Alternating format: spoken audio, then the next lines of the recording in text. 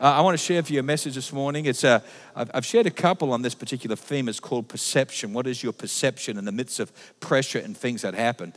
And this is actually the third message in this particular area of perception. I know it's scattered and jumped around because I've thrown them in at different points. So if you want to see the rest of it, you'd have to go to our Dunamis app, and you'd be able to get those if you need to backfill them or get the area. But this particular message that I have is called Steady Your Nerves. You want to know something? If ever there is a time we need to steady our nerves, it's now. It's now. Theodore Roosevelt, American president, I personally like this fellow. You know, when we use the word teddy bears, it's named after Theodore Roosevelt. It actually meant Teddy's Bears because he was the first person to bring in the protective animal reserve. They called them Teddy's Bears, the grizzly bears, Teddy's Bears. That's how we got the word teddy bears. Not that you really need to know that, but, it's just one of those things. But he said this: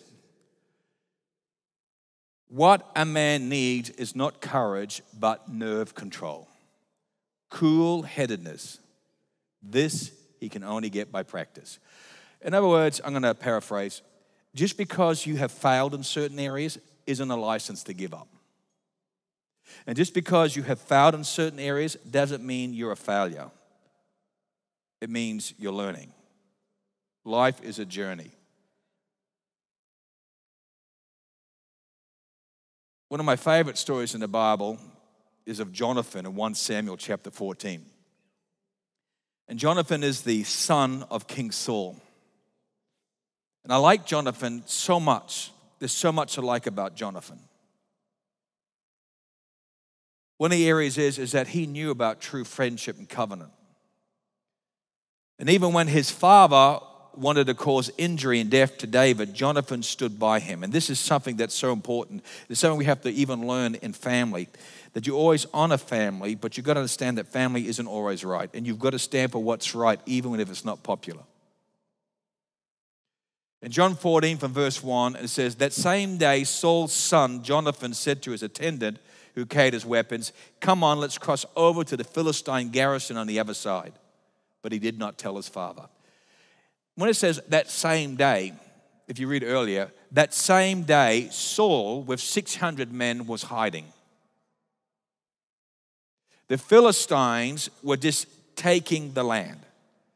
And instead of Saul leading his men in the name of God, he was hiding. And the Bible says on that same day, in that same moment when his father was hiding out of fear with 600 men, Jonathan has his armor bearer and he says, let's do something.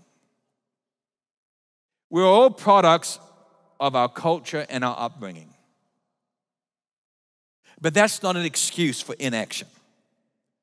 That's not an excuse for bad behavior.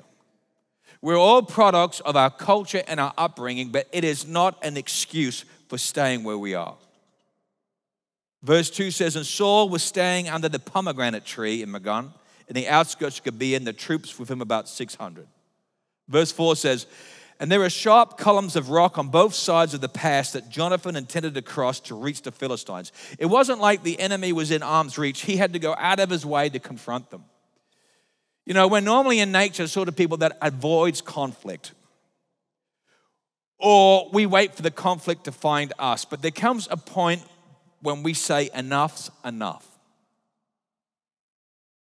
Verse 6 says, and Jonathan said to his attendant, his armor bearer, come on, let's cross over to the garrison of these uncircumcised men. Perhaps, say perhaps. Now, I love it when I get these words that aren't 100% from God. It reminds me of Shadrach, Meshach, and Abednego. And they said, well, we know God can save us, but even if he doesn't. And here's another one of Jonathan. I know that God can give us victory, but even if he doesn't, like that old saying says, I prefer to drown in faith than walk without faith. And Jonathan said to his attendant, perhaps the Lord will help us. Nothing can keep the Lord from saving, whether by many or by few. In other words, if God's going to move, God's going to move, and you can't stop it. And his armor bearer, and I love the faith of this armor bearer, and he says, do what is in your heart. You choose. I'm right here with you, whatever you decide. And I love the faith of this armor bearer. I love it in as much as I love Jonathan, and it doesn't tell us his name, but it tells us they were one. As the book of Amos says, how can two walk together unless they be in agreement? You know, when you're not in agreement, the Bible says the house is broken. When we're not in agreement as a church, we're not in agreement in leadership, we're not in agreement as a family, we're not in agreement in marriage, there is a devastation that happens. In verse 9, it says, and if they say, wait until we reach you, then we will stay where we are and not go up. So it's like a fleece. But if they say, come on up, then we'll go up because the Lord has handed them to us. Now, he didn't pick the easiest one. Like when Gideon did his fleece, it was like, okay, I got this fleece of this ram or this sheep, and I'm going to put it on the ground. And in the morning, if the ground is wet and that is dry, I know it's you. So he made it like really difficult. And when it was like that, he said, okay, one more time. This time I want it to be wet and the ground to be dry. Now this is not how it is with Jonathan. You could see that Jonathan was edging for a fight. So instead of him saying it was like difficult, he made it pretty easy. Like it's pretty well known that if the Philistines saw this young fella, a prince, and the other guy, and they tried to bait him, say, come on up, then he said that bait would be the sign of God. He was picking a fight. He was like not leaving many options to not get involved. So some might say, is he not like Gideon? Now, Gideon was a coward by nature, a coward by birth. He said, isn't my tribe the weakest tribe of the 12 tribes? And isn't my family the weakest family of the weakest tribe? And probably saying, and aren't I the weakest member of the weakest family of the weakest tribe? But Jonathan's like this. Now, my daddy might be scared, and he may well have affected our soldiers, but I'm going to do this, even if it takes my life. And remember, the very word martyr is our word we get from Greek, which means witness. Saint means set apart. Okay, all the word saint means is set apart. We get our word sanctification from it. It means set apart. But the word witness, when the Bible says you will be my witnesses, that word literally in Greek means you will be my martyrs, which literally means you love not your own lives. Next time you're going to tell everybody you're a witness, realize you're saying, I want to be a martyr. That might change your testimony. But in this situation, he was going to give his very being. Now, in verse 11, it says this, and they let themselves be seen. Say, let themselves. They let themselves be seen by the Philistine garrison, and the Philistine says, look, the Hebrews are coming out of the holes where they've been hiding because they already knew them as cowards.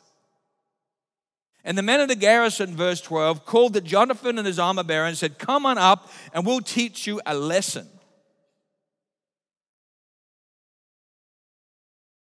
And Jonathan said to his armor bearer, follow me. He didn't say, go ahead of me. He said, follow me, for the Lord has handed them over to Israel. And verse 13 says, and Jonathan climbed up using his hands and feet and his armor bearer behind him, which to me gives an image of them just scuttling so fast. That's the image I have. And Jonathan cut them down, and his armor bearer followed and finished them off. In that first assault, Jonathan and his armor bearer struck down about 20 men in a half-acre field. They were moving. And verse 15 says, and terror spread through the Philistines. Now remember, terror has been in the camp of Israel. Now it's transferred. How was terror transferred? Because somebody said no more. See, it's not the number. We get fixed on numbers. It's not the number. This preacher in the 1800s says, if one person would just deliberately give everything to God, there's nothing God can't do. And the young person there gave his heart to the Lord, and his name was D.L. Moody, until Billy Graham had led more souls to the Lord than anybody else. When someone stands up, when someone says no more, when someone says it's enough, and the Bible says this, the garrison and the raiding parties were terrified as well. And it says, and the earth shook and terror spread from God. How strong did they get when you read on? It says that the Hebrew soldiers and Saul heard and wondered what happened. The funny thing is, Saul realized God was at work and he said, who's missing? He was so fixated on fear, he didn't even know his son wasn't around. When you get fixated in fear, when you get fixated in anxiety, when you get these terror nights, when you have these moments, you lose consciousness of those you're meant to be looking after.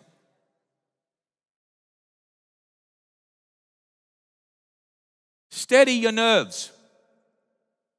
I think of the last several months, there's been enough things happening around us that could unnerve you. The drought, the famine, the devastation of that, the fires, the tragedies. And now if many, it's the coronavirus and the circumstances of these things. And that's not counting the personal things that happen. I think of Colin and Margaret with the tragedy of what happened to their son Stephen losing his legs. Yet they're here.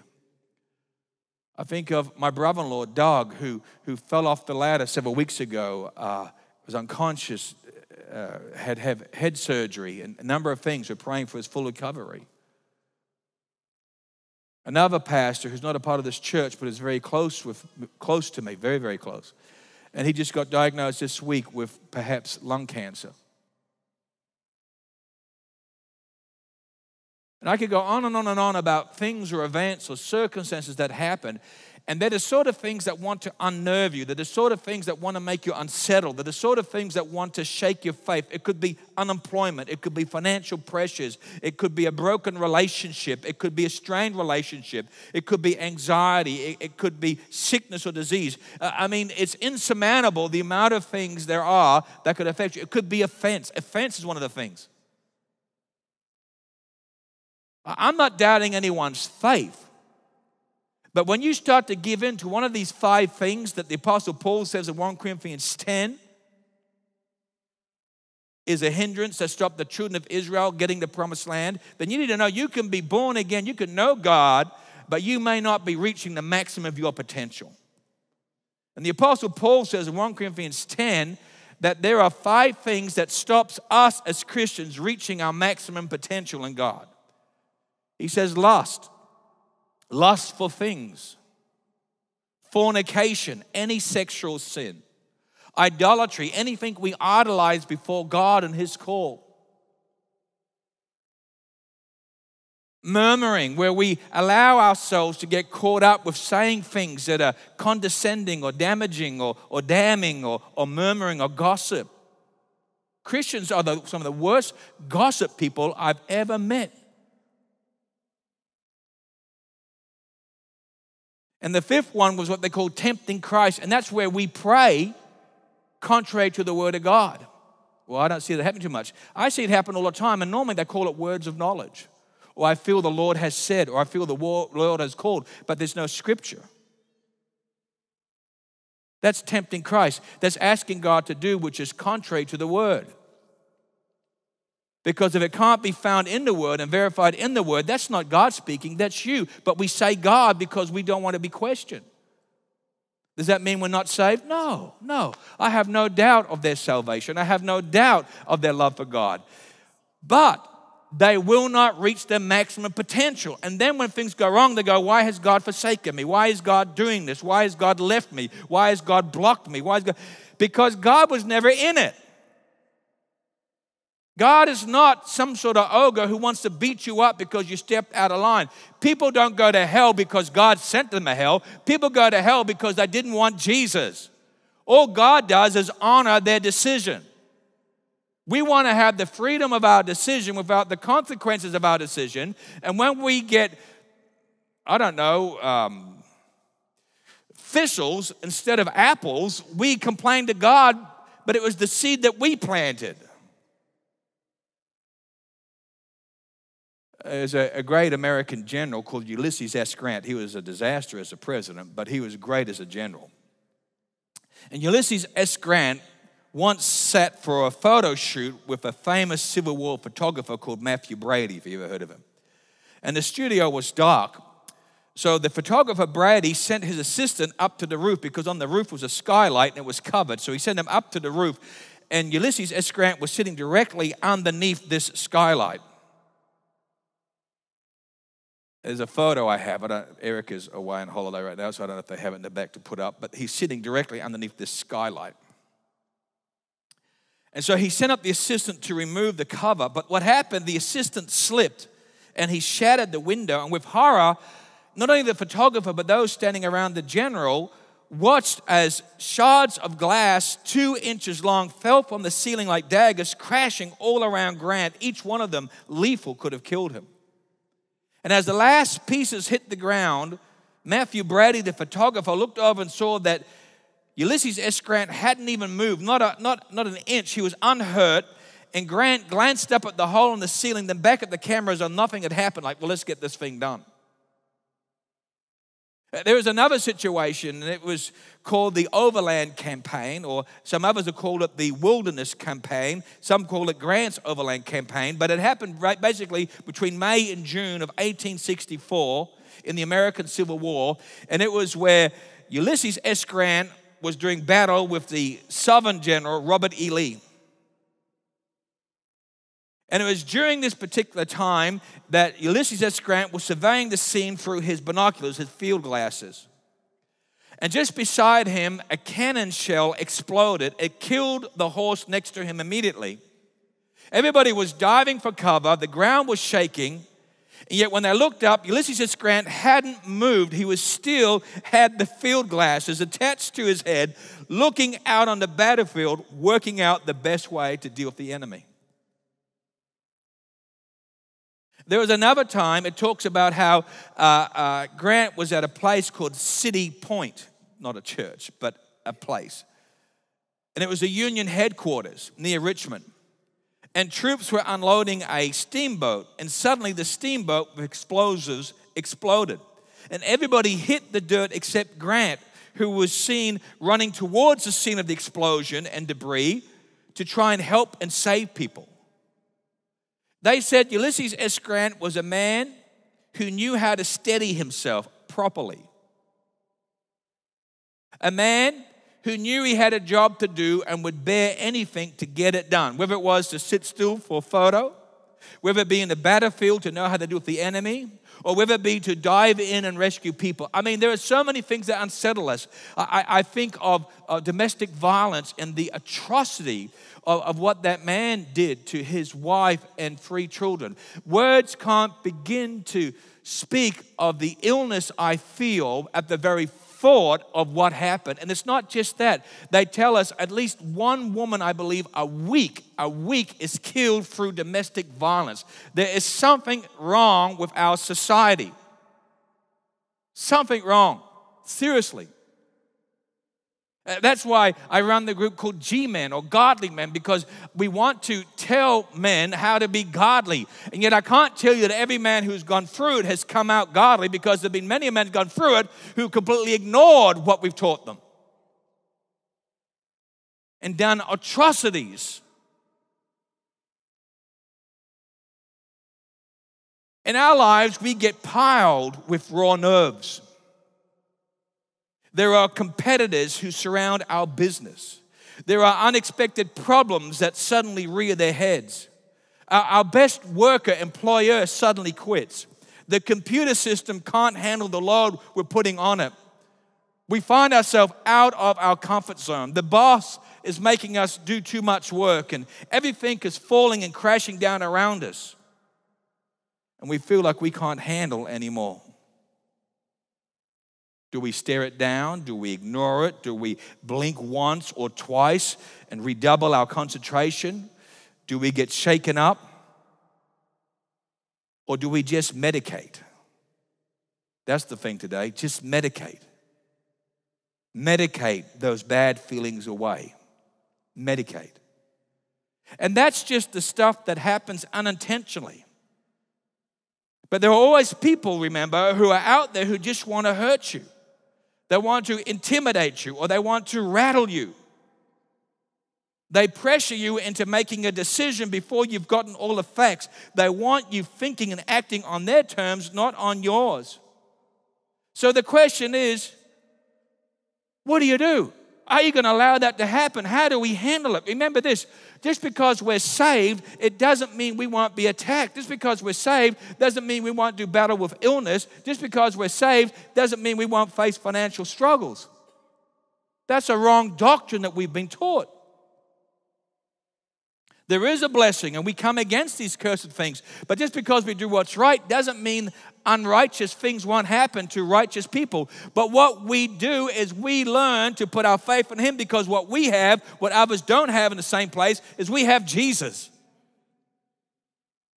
When we aim high, pressure and stress obligingly come along for the ride. If you want to advance, then you've got to realize there will be duress and stress. That's why many people are mediocre, don't rock the boat. When you decide that you want to step out of the boat, then you will be criticized. You will be critiqued. Things happen. Things that catch us off guard. Things that threatens us or scares us. Surprises, unpleasant ones, are guaranteed. And the risk of feeling overwhelmed is constantly there. See, we think that talent is the most important thing we want in characteristics of people. But I'm telling you, grace, poise are two attributes because they precede the opportunity to deploy any other skill. It's the grace in situation. It's your poise in situation. The French historian, I'm not a big fan of him personally, but the French historian and Enlightenment, which is science over faith, Voltaire. And he made this comment about an English general. He was called the first Duke of Marlborough. Let me read the comment. He says of this English general, tranquil courage in the midst of turmoil, that's what it means, and serenity of soul, emotions in danger, which he says the English call a cool head. And otherwise, this French philosopher was speaking about this English general, saying, under pressure, he has a cool head. Now, this first Duke of Marlborough was 1650 to 1722, and his name is John Churchill, which is like the great-grandfather of Winston Churchill. And he's probably regarded in British military history as one of the most greatest commanders, believe it or not, in the history. You see, in the 1700s, there was this battle that happened between France and England over Spain. The Spanish king died, and he had no heir. So the French decided they'd move in and take territory. But the English said, no, you won't, we'll block you. And so what was the Spanish situation and the French coming, then the English stepped in. So when I read about how Voltaire describes the Duke of Marlborough, I find it intriguing because he's French and they're at war with the French. But what he's trying to say is the English had a cool head in the midst of battle. Regardless of how much actual danger we're in, stress puts us at a fearful place to where we react instinctively rather than logically. Now, I don't want you to think that because I mentioned grace and poise and serenity perhaps, that somehow you think, well, that's just kind of like the English aristocrats or whatever else. But I want to tell you what nerve is. Nerve is a matter of defiance and control. Having nerve doesn't mean you don't have fear, because any great soldier will tell you that they knew fear, but they overcame it or they ignored it in the battle. So I'm not saying you won't have fear. I'm not saying you won't have emotions, because that's a part of life, and that's how we know we have courage. But to me, if you don't like the word grace or poise or serenity, then I'd say that nerve is a matter of defiance and control. I will defy my physical sickness or illness or reaction to this intimidating thing, and I will control my reactions. In other words, I refuse to acknowledge this situation. I don't agree to be intimidated by this experience. I resist the temptation to say this is a failure. That's what Colin did in the midst of the tragedy when he got the news his son was in a car accident and lost both legs. That's what his son is doing himself, where he has made a statement, I will run again, I'll have prosthetic legs, I'm going to do this. He's saying, I am defiant. Most people give up their faith if they have a hangnail. This guy's lost both legs. Someone said to me this week, how was Colin when he got the news in church? Well, how was he? Was he battling in his faith? And I said, his faith was a whole new level that inspired me in the church. It inspired us because he says, God is God. God is not the author of this accident. It's not God's plan for this area here. But in the midst of it, God will turn what was meant for bad into good. Isn't that what Joseph said? What you meant for evil, God turns to good. What is good? To save people. You might right now have a situation, a circumstance you've come out of or gone through, and you're saying, well, do I have a chance or have an opportunity? Of course you do. Now, people may not always be forgiving, but God's grace is God's grace, not man's grace. And you might have a limp, but I tell you what, it's better to have two prosthetic legs knowing God than to be complete and not knowing God. But having nerve is also a matter of what I call acceptance. It's about us as individuals.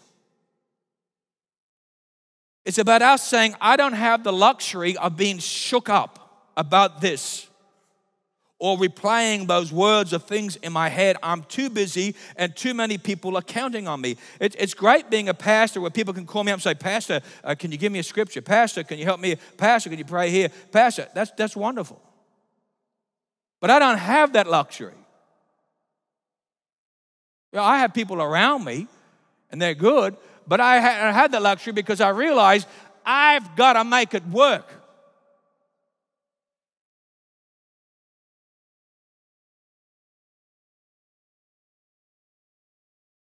We all want the church to do bigger and better things until I ask you to open up your wallet.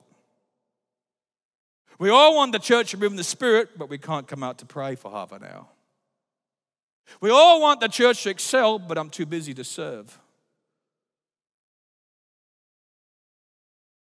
We're saved. We're born again. But it's the remnant I want to tap into. The remnant is the group within the group that says, here I am. But I'm a business person. I don't have time to serve. Great. The Bible says business people can give. Give more. Well, I don't have the ability to give. That's okay. Serve more. See, whatever it is you can do. Well, I'm unemployed. Why aren't you volunteering here at least a day or 2 days a week?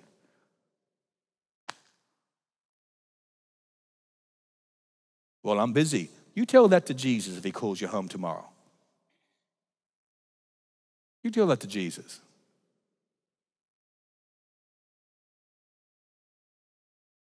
Great John Wesley was asked, if you knew God was coming back tomorrow, what would you do differently? He says, I live every day like he's coming back tomorrow. Every day. There's always a counter move. There's always an escape or a way through. There is no reason to get worked up. We've got to learn to handle the emotion. We've got to learn to handle it because we destroy relationships. We destroy friends. We destroy family. We destroy marriages. We destroy opportunities. We destroy ministry. We destroy things. Well, what if I've blown it? Say sorry, get back in again, and move forward. The Bible never said it would be easy. And of course, the stakes are high. But there is a path. It might be narrow, but it is a path that's there for all of us. The path is narrow, but the path is there. How do I know? Because we serve the King of Kings. You know what a king does? A king sits back and lets you go. But the King of Kings goes before us and lays a path. He went before us and died and rose again. He went before us. You read that passage in John 20. Sandra and I are going up this morning. You read that passage. They were fearful. Jesus rose from the grave, resurrected. And where were they? They were in the house with the door locked, the Bible says. They were terrified. Terrified of what? Of the unknown. And Jesus said, I've come to give you peace. So he breathed the Spirit on them. He breathed on them. I tell you what, I want the breath of God. I know Shekinah, their conference coming up is called, I don't exactly have got it right here, but breath of God. You can take Hebrew words or you can take Greek. But right now I like Jesus' interpretation, which we see through the Greek, which is I want him to breathe on me. This morning at 3:30, I did a 6K walk this time. I didn't run because of what happened last week, but with the dog. And I was out there in the midst of it. And I tell you what, as I go, there's nothing there but me, the dog, a bit of rain, numerous kangaroos and too many, and lots of other critters and others I don't know because I can just hear them. But the fact of the matter is this, God is with me. And in that time, I talked to God. I talked to him about you. I talked to him about me. I talked to him about us. You see, if you didn't get born again in the 70s, we're a bit different.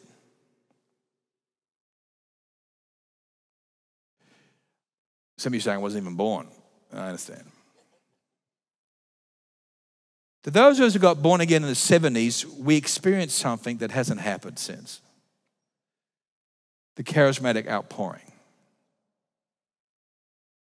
And we experienced the Holy Spirit like you read in books. We saw things that today people are skeptical about. We saw legs grow. We saw demons come out. We saw blind people see. The problem today is we want to manufacture it. But those days it just happened. I mean, we count our blessings to get you Sunday morning, trying to get you Sunday night. Oh my goodness. But Sunday night was the biggest service in those days, in any church, not one, any church. You didn't get in here 10, 15 minutes before, you couldn't get a seat. That's what was the 70s. I don't mean here.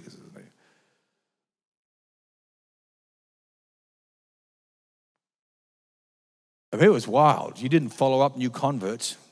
They just got saved. They didn't get saved. You couldn't stop them. It was all about prayer. You'd pray and pray. Today, it's all about leadership. I'm not saying it's wrong. I'm just telling you how it's changed. It's all about leadership. Churches don't like praying too much now. The most successful church is all about leadership. Their teaching is leadership. The strategies are leadership.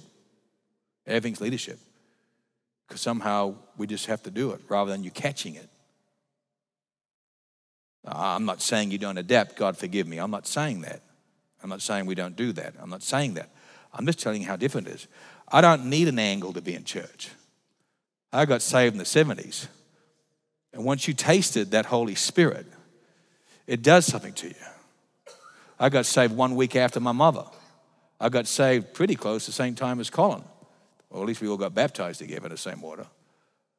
Sandra got saved at that same time. Didn't know her from a bar of soap. Later on, I'd get to know her. Praise God. We got dunked in something, and it's affected me. Now, there are some who got saved then aren't walking with God anymore. Why? Well, because there was always some weird teaching in those days. And the weird teaching was you just name it and claim it. You know what I mean? And you could be sick, but you never confess it because you'd speak death over your life. And if you tithe, then you'd be blessed. And there are times of great blessing, but they didn't know how to handle when the wave went back out and you had beach. When a wave comes, you learn how to do a good foundation. If the foundation's not strong, when the wave goes, you're going to go to sand again. And you remember what happens when you build on shifting sand? It's like the little pig who build it with what? Sticks or straw. Huff and puff and they blow it down.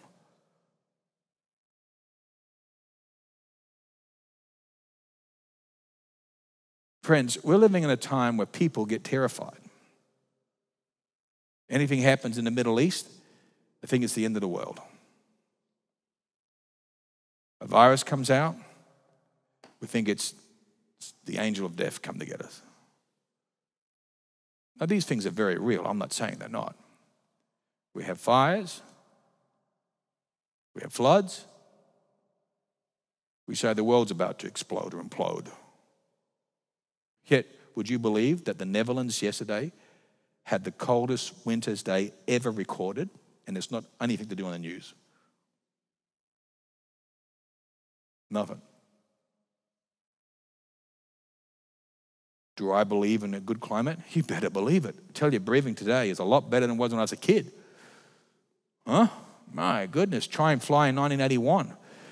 The back rows had smoking people in it. Man, you would die anyhow. We used to be choked up in 1981. You died. Restaurants were half smoking, half not smoking, and you always get this. I remember in Michigan, I always thought Michigan was a bit slow. Wasn't it, Susie? We'd go over there, and they'd go, which half? Non-smoking. But that smoke will waffle over. You know what I mean? You don't know how blessed it is today. It's blessed. I mean, we need to always be good, but I mean, it's blessed. I'm telling you. I just don't worship the earth. I meet more in witchcraft today than I ever have before. I was at a restaurant once at the place on the Gold Coast. Someone took us down there. And I noticed the lady serving me had a pentagram with a stone in it. Pentagram, 5 points, which is a satanic sign. So I asked her, so obviously you're religious. What are you? She said, I'm a Wicca, which is a white witch.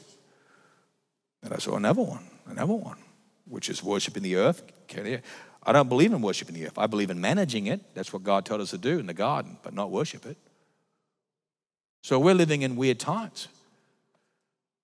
But if your feet aren't on the rock, if your feet aren't built upon the foundation, then you get shook up and you begin to fall apart. But when your feet are on the rock, whether it be illness or disease or whatever else comes there, whether it be famine, whether it be tough financial times, you stand strong. As we're saying in our mentoring group, Paul says, I've learned to be, what did we say, Brendan?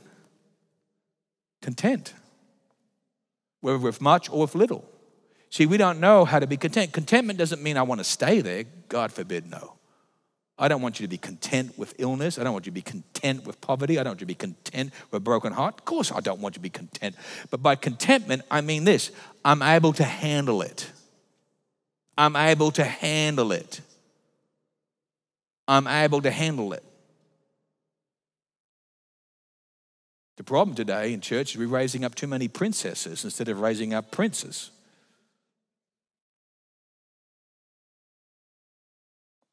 We're more in tune to our feelings and pretty colors. Oh, I know. I sound a bit out of date to some of y'all's culture.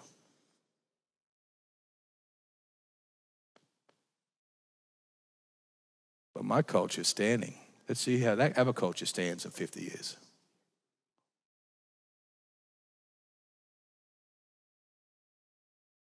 I'm not saying everything is perfect. I don't want men to be macho. Machoism is not of God.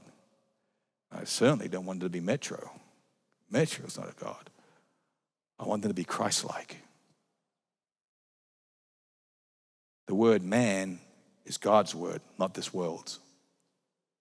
You can use the word male, but man is God's word. The Bible says that I made man in my image. In other words, men in Christ's likeness is synonymous. It's the same.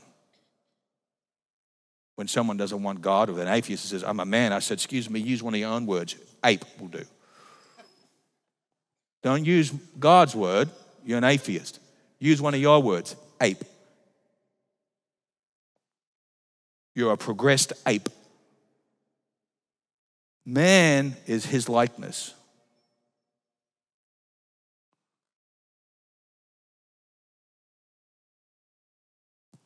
Can musicians come up? I got to stop talking. It's always my weakness.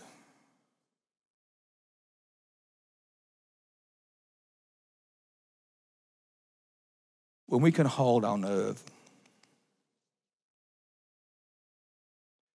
there's a victory. I was watching, I had time to kill. I was up at 2 a.m. the other day. I did all my things, and I get up weird times, so I won't lie to you. That's why don't call me at 9 o'clock at night. It doesn't work too well. You won't offend me. I just don't answer the phone, but I will answer you at 3. I've done that to a few people. Do you realize what time it is? I don't know. Did you realize what time it was last night? Okay, so I'll answer you. You call me, I'll call you back at 3. If you text me, I'll text you back at 3. So I'll promise you I'll respond. You know what I mean? So just don't want you to think I neglected you. You know what I'm trying to say? Anyhow, except Friday night. Friday night's always a late night. Anyhow, I was watching this movie, and I never saw it. It was on one of those programs where you rent a movie. I don't know what it was. It was called Midway. Not the other Midway, which had Kirk Douglas. This is a new Battle of Midway. So the actors were nobodies, you know what I mean? But it was still, well, there's somebody to the Lord. But you know what I'm trying to say, just there. And I was watching the movie, and I'm not telling you to watch the movie, but I was watching the movie, and you realize how there was different people for different times. You know what I mean? Like Churchill thrived in the war. He was useless as a prime minister when there was no war. You know, like Ulysses S. Grant was phenomenal as a general, but he wasn't too good as a president. And he lost all of his money for stupid investments. You take this. So they had, in the beginning of it, on this aircraft carrier, they have this character. I don't know how, well, there's after a real person, but I don't know how much is exaggerated. And so he's coming in to land on the American aircraft carrier before Pearl Harbor had been bombed. And as he's about to land, he tells the guy, the gunner sitting behind him, so he says, we know something's going to happen. We need to prepare. And so the gunner at the back going, well, what does that mean? He says, well, it means this. You turn the engine off. He goes, are you kidding? He said, you've turned the engine off and we have to land on the aircraft carrier? He goes, well, in battle, this could be a real reality. We ran out of fuel, the plane shut up, so we got to do it. But I'll put the wheels down. So in this movie, they have the little plane coming in, and you got the aircraft carrier, because you know the wives, and it disappears. I mean, you know it hasn't, but it's good for the movie. And all of a sudden, with the air gust, it flushes up, lands on the deck. And of course, he gets called up to the commander. He's in big trouble, so he makes up a story like, oh, I had electrical short out, you know what I mean, which he didn't, you know what I mean, and his guy at the back doesn't want to fly for him anymore, you know what I mean. And his wife's upset because he's been in the Navy all these years and they've been promoted. Then all of a sudden the war comes and Pearl Harbor is bombed and they get in the area. So he's now promoted for a couple of reasons. One, other guys have died. The other reason is he has nerve. He has nerve. I believe that God calls us for moments. I don't believe when people say, I'm born in the wrong time. I should have been this person at this time or this person. I don't believe in that because I don't believe in reincarnation, any of that stuff. I don't believe in that. I believe I'm born for such a time as this. As Esther said, Hadassah. Hadassah is better. That's a Hebrew name. Esther is a Persian name. Hadassah is her real name. As Hadassah said, well, Mordecai said to her first, perhaps you're born for such a time as this. And she said, if I perish, then I perish. There's this idea that where I'm at is where I'm meant to be. I just need courage. And by courage is poise, nerve, steady hand. Poise. Please, I'm not trying to make you think that I'm insensitive, because I know I get labeled as insensitive, and I probably deserve that label sometimes. But I'm not trying to want you to think I'm insensitive to your need, your financial area or your broken relationship or illness or whatever. I don't want you to think I'm insensitive. But I want you to understand that I'm kind of like the drill sergeant that says, suck it up. And it's not meant to mean that I want you to hurt. It's not that I want you to cry. And it's not that I don't want you to be hugged. And there's times to hug, but there are other times where it's saying like this, you're in war. Well, you just got to be kind. Well, let me give an example. Imagine I'm looking after Zion. Zion's got a sensitive heart, okay? Imagine I'm looking after Zion. Not as much as the other grandparents, but that's just the way I go. But that's nothing for your father. Them, it's like, all right, so your turn. You know what I mean? But the fact is, imagine he's walked out to the road. Do you think I'm going to say, excuse me, Zion, don't want to hurt you, baby. Come back to Poppy. Oh, I couldn't care less about his feelings. All I know, there's a vehicle out there. I'm going to go, Zion! What will that do to him? It'll probably put the fear of God in him. He'll probably cry. He'd probably fall to the ground. But he won't go on the road. And I get to hug him and give him back to his dad. See, that's sometimes what the Word of God is like. Sometimes you feel the Word of God yelling at you. Sometimes you feel like the preacher who to some is a reflection is yelling at you. He's not yelling at you saying, I don't love you. He's not yelling at you saying, I don't care about you. He's not yelling at you by saying to you, I'm not insensitive to you. He's not doing that. He's doing to say, look, listen, the way you're going to face death. The way you're going to face death. You're going to face more pain. You're going to face a worse calamity. I know you're born again. I know you're saved. But listen to me. That's all you are. Saved. You're just saved. Well, isn't that what it's all about? No. It's about being a disciple. It's about being a disciple. It's about making disciples. Why do we celebrate how many people get saved and we don't celebrate how many are discipled? Because getting someone saved is a lot easier than discipling someone. Why do people want to be apostles or prophets or teachers or evangelists? They don't want to be pastors because it's the pastors who disciple.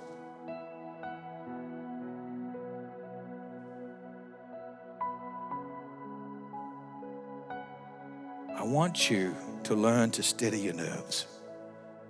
It doesn't mean you won't have some bad days, and it doesn't mean you won't have some bad moments, and it doesn't mean you won't feel anxiety. And you want to know what? It's okay. It's okay. It's okay to have that meltdown. It's okay. It's just not okay staying there.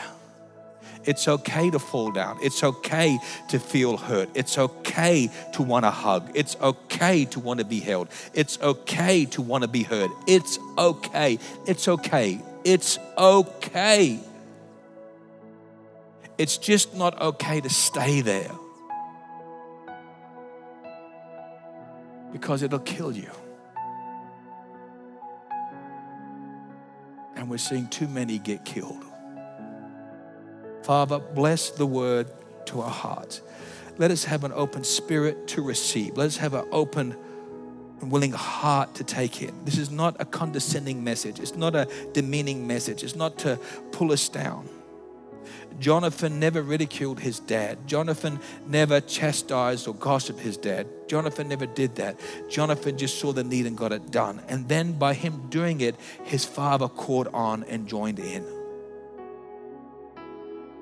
We don't have to be better by pulling someone else down. We don't have to be better by humiliating somebody else. We don't have to be better by saying they're just not cutting the chase. Jonathan never, ever, ever, ever, ever ridiculed his dad. And Jonathan never, ever, ever critiqued his dad. But Jonathan took with what he had and he did something. God, let us do something for the kingdom.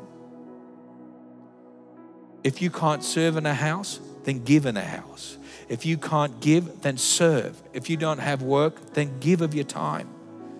Praise God for the brother who came. We needed help because Shane's away and another brother's not well, who came and served on Friday just to help us out in the yard. Yard that you might take for granted, like you went and parked and you don't take for granted. Someone's been out there sweating in that heat and trimmed and did things. Take it for granted. We take for granted that someone gave time and got up early to drive a bus.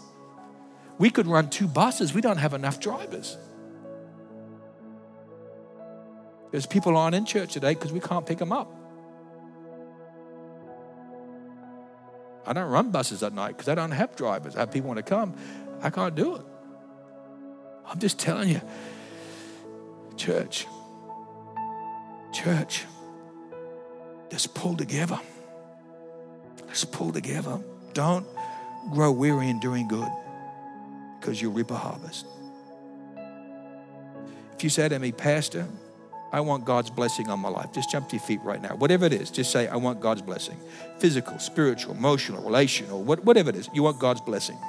I'm with you, Susie, always. I agree with you. I like you in the front. That's good. I like it. I mean, I wouldn't like it if we didn't agree, but we can walk together. Look at Amos. Father, I'm standing up with Susie. I'm setting up with everybody because it's not just I want to be blessed. I want a blessing. I want my mind blessed most of all, that I would have the right thoughts, because there are moments where I give in to wrong thoughts about people and things, and I need to be constructive and positive. Lord, I want to be blessed in my mouth because I want to speak life out of my mouth. I don't want to speak negativity or gossip. I want to speak life. I want my heart to be blessed, Almighty God, because I want the desires of my heart to be godly, not to be of this world. I want my eyes to be blessed because I don't want to look upon things in lust or desire, Lord, in those areas. I want my eyes to see the glory of God. As Job 30 verse 1 says, I made a vow, a covenant with my eyes that I will not look upon any young thing or young woman. I want my feet to be blessed so that where I walk, I'd bring peace, and where I walk, I'd have peace. I want to wear, Lord, a belt of truth that surrounds me, and not a truth to where I'm just blunt because I'm blunt, but a truth that loves. And love is benefit of another at the expense of self, that before I speak truth, make sure that love is evident. I want faith. I want to be blessed in faith. I want a shield of faith, Lord, because with the shield of faith, I can resist every fiery dart of the enemy. And I want to be blessed in the word. I want to be obedient in the word. I want to be hungry for the word because I want to be able to know how to handle things. And it's the word of God, Lord, that enables me to do that. According to your word in Hebrews 4:12, the word of God is like a sword that's quick and powerful and sharp. Father, I stand with friends. I don't stand above them. I don't stand below them. I stand beside them. I stand as friends. And I speak to myself, and as much as I speak to them, bless us, bless us. Bless us in our homes. Bless us in our relationships. Bless us in our work. Bless us in our finances. Bless us in health. Bless us with family. Bless us in our mind. Bless us in our emotions. Bless us spiritually. Bless us. Bless us. Undeserved, unmerited. Bless us. Bless us. Bless us.